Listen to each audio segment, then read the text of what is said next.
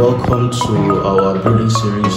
Today we'll be talking about a very important vaccine, part of our vaccination schedule that we give at week 8, which is the Salmonella vaccine, popularly known as fowl typhoid vaccine, and it's caused by Salmonella. That's the bacterial name for that causes the disease.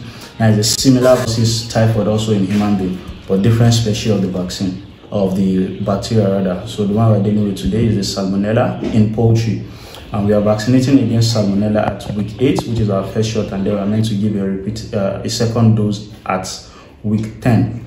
Now, one of the very important things to note about Salmonella, which is a fowl typhoid, it also has high economic importance to the farmer because it affects both digestive and reproductive system. Of course, once the reproductive system and digestive system of your birds is compromised, definitely profitability is going to be something that will be very difficult to get. Now, talking about how it affects the digestive system, it affects the intestinal lining, making nutrient absorption very difficult. So by implication, it means they will consume feed. By the time they consume that feed, the nutrients in that feed that is meant to be available for them, because the integrity of the digestive tract has been affected, they will not be able to absorb that nutrient. So majority of what they will be consuming, they will be passing it out as feces. You have bulkier fecal material because of less absorption of nutrients. It also affects their reproductive tract too, which in turn will lead to low production. And in some severe cases, you even have you have production completely disappearing.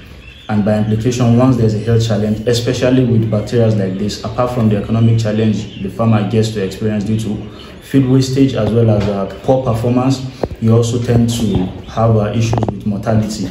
And at terminal stage, the mortality can be very up to 40–50% mortality in severe cases. Now, this is our vaccine. As usual, we usually carry our vaccine in our vaccine carrier, where we need to maintain a cold chain. You can see our ice pack here with our vaccine, and this is our vaccine bottle from Provac. Now, this particular vaccine, there are two types of this vaccine. There is the water-based and then the oil in motion, which is also called the oil-based, preferably the oil-based.